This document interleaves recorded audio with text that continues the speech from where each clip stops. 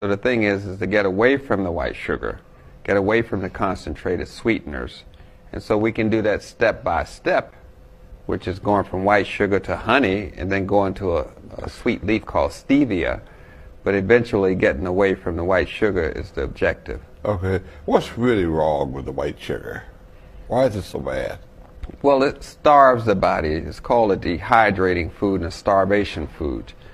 In order to make the white sugar, you have to take out all the fiber, all the vitamins and minerals, and all the water that will come with the sugar cane or sugar beets.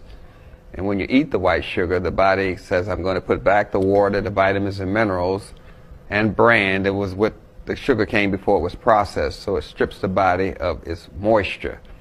And it causes the moisture to come out of the nerves, and the nerves begin to fall apart and get damaged, and it ends up with senile dementia, Alzheimer's, Parkinson's, nerve damage-related diseases, multiple sclerosis, lupus. All those are caused by the sugar pulling the moisture out of the nerves, or it pulls it out of the joints and muscles, ending up with rheumatism, arthritis.